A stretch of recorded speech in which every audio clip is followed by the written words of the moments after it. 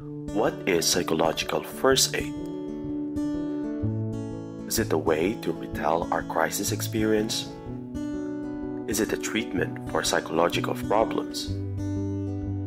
None of the above. PFA is an interventional approach supported by evidence-based research. It is designed to provide appropriate psychological support to people in crisis or critical incidents. Like the first aid provided for wounded people during critical incidents, PFA also follows the principles of stabilizing wounds and facilitating recovery. It is used to provide immediate and appropriate support to people in need to prevent re-traumatization, to soothe preliminary stress and reaction after crisis, and to enhance adaptation and coping in the long run. If your loved ones go missing in critical incidents, if you lose sleep because of the incidents,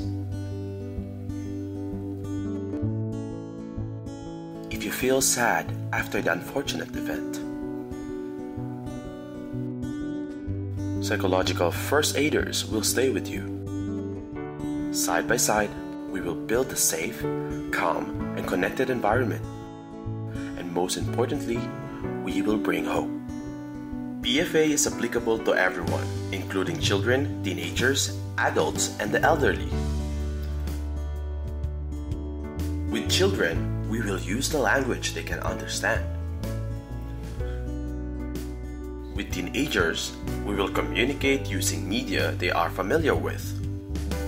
With adults, we will focus on listening, understand their inner struggles and practical needs, and let them know the importance of self-care.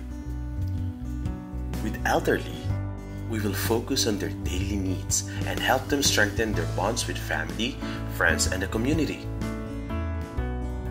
In fact, each of us born with resilience that support us to get through adversities.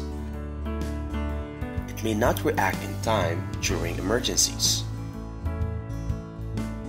but with a caring company and some gentle reminders, we eventually will find our own way to adapt to the adversity.